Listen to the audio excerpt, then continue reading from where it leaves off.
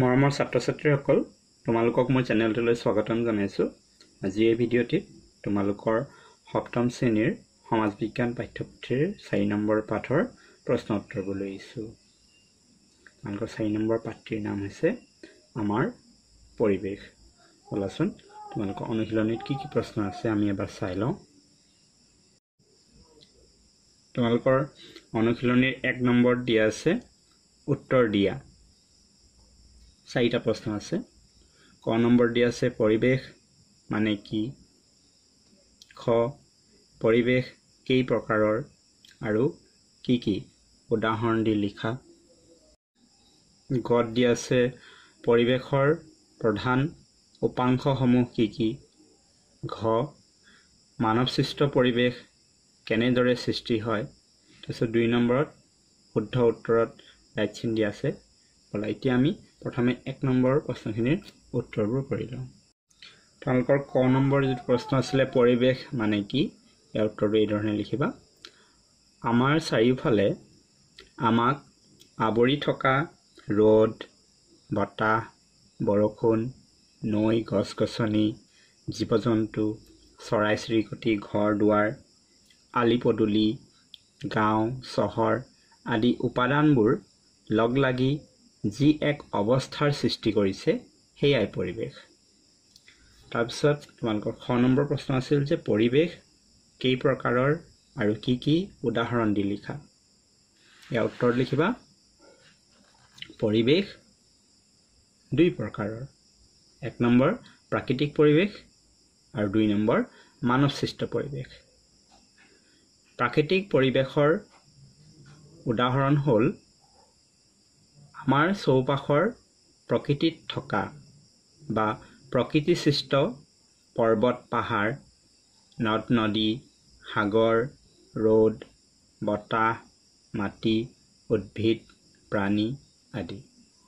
আৰু মানৱসৃষ্ট পৰিৱেশৰ উদাহৰণ হ'ল মানুহে নিজৰ সুবিধামতে প্ৰকৃতিৰ বুকুৰ পৰা সমল সংগ্ৰহ কৰি নিজৰ প্ৰয়োজন পূৰণ কৰে। যেনে ঘৰ-দুৱাৰ, খাদ্য-শস্য, কল-কাৰখানা, পথ, দলং, যান-বাহন, টেলিফোন, টেলিভিছন, ইণ্টাৰনেট, আমোদ-প্ৰমোদ, শিক্ষা, সংস্কৃতি আদি। তোমালোকৰ গ নম্বৰ প্ৰশ্নটো আছিল পৰিৱেশৰ প্ৰধান উপাংশসমূহ কি কি। ইয়াৰ উত্তৰত লিখিবা পৰিৱেশৰ প্ৰধান উপাংশসমূহ হ'ল জৈৱিক উপাংশ আৰু অজৈৱিক উপাংশ। এই জৈৱিক আৰু অজৈৱিক উপাংশটো প্ৰাকৃতিক পৰিৱেশৰ হয় দেই। তাৰপিছত তোমালোকে ইয়াত মানৱসৃষ্ট বুলিও লিখিব পাৰা। তাৰপিছত তোমালোকৰ ঘ নম্বৰ প্ৰশ্নটো আছে যে মানৱসৃষ্ট পৰিৱেশ কেনেদৰে সৃষ্টি হয়। ইয়াৰ উত্তৰত লিখিবা মানুহে নিজৰ সুবিধামতে প্ৰকৃতিৰ বুকুৰ পৰা সমল সংগ্ৰহ কৰি নিজৰ প্ৰয়োজন পূৰণ কৰিবলৈ লওঁতে প্ৰকৃতিৰ বুকুত পৰিৱেশৰ যি পৰিৱৰ্তন হয় সেয়াই মানৱসৃষ্ট পৰিৱেশ। পৰিৱেশৰ ওপৰত নিৰ্ভৰ কৰি মানুহে নিজৰ বাবে ঘৰ-দুৱাৰ সাজে, খাদ্য-শস্য উৎপাদন কৰে, কল-কাৰখানা, পথ, দলং, যান-বাহন, টেলিফোন, টেলিভিছন, ইণ্টাৰনেট, আমোদ-প্ৰমোদ, শিক্ষা, সংস্কৃতি আদিৰ সা-সুবিধা গঢ়ি তুলিবলৈ লওঁতে মানৱসৃষ্ট পৰিৱেশৰ সৃষ্টি হয়। তোমালোকৰ 2 নম্বৰত কি দিয়া আছে শুদ্ধ উত্তৰত ৰাইট চিন দিয়া। ক কোনটো মানৱসৃষ্ট পৰিৱেশৰ উপাদান নহয়। মাটি, শিক্ষানুষ্ঠান, পৰিবহণ ব্যৱস্থা। এইটো কি হ'ব মাটি 1 নম্বৰটো।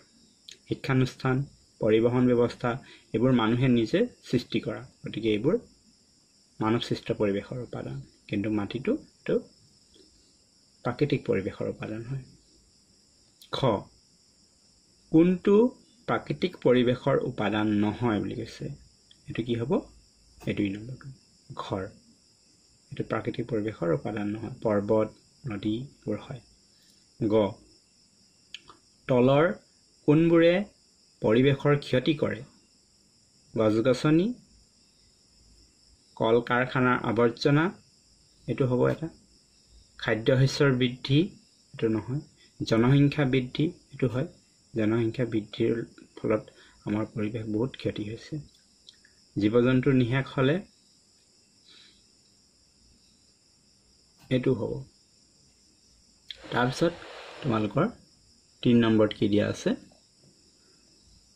বাওঁফালৰ সৈতে সোঁফালৰ মিল থকা অংশ চিনেৰে মিলোৱা খিনি মিলাব লাগে আমাৰ চৌপাশ এটো কি হ'ব এটো হ'ব পৰিৱেশ এটো ক নম্বৰটো জলমণ্ডল এটো পানী স্থলমণ্ডল মাটি জীৱমণ্ডল জীৱজগত আৰু বায়ুমণ্ডল বায়ু তাৰপিছত তোমালোকৰ 4 নম্বৰত দিয়া আছে জৈৱিক উপাংশৰ উপাদানসমূহ কেনেদৰে পৰিৱেশত বৰ্তি থাকে 80টা মান শব্দৰ ভিতৰত লিখা আৰু 5 নম্বৰত দিয়া আছে তুমি কেনেকুৱা পৰিৱেশত থাকিব বিচৰা চমুকৈ লিখা 100টা মান শব্দৰ ভিতৰত লিখা এই দুটা প্ৰশ্নৰ উত্তৰ তোমালোকে নিজে কৰিবা আৰু যদি নোৱাৰা যদি ভিডিঅ' কৰি দিব লাগে তেন্তে মোক কমেন্ট কৰিবা তেন্তে মই ভিডিঅ'টো বনাই দিম মৰমৰ ছাত্ৰ-ছাত্ৰীসকল আজি ভিডিঅ'টো ইমানেই আছিল ভিডিঅ'টো ভাল লাগিলে লাইক কৰিবা শ্বেয়াৰ কৰিবা বন্ধুবৰ্গৰ মাজত আৰু মোৰ চেনেলটো যদি প্ৰথম তেন্তে চেনেলটো সাবস্ক্ৰাইব কৰি ল'বা যাতে এনেকুৱা ধৰণৰ ভিডিঅ'ৰ নটিফিকেশ্যনবোৰ পাই থাকা ভিডিঅ'টো চোৱাৰ বাবে ধন্যবাদ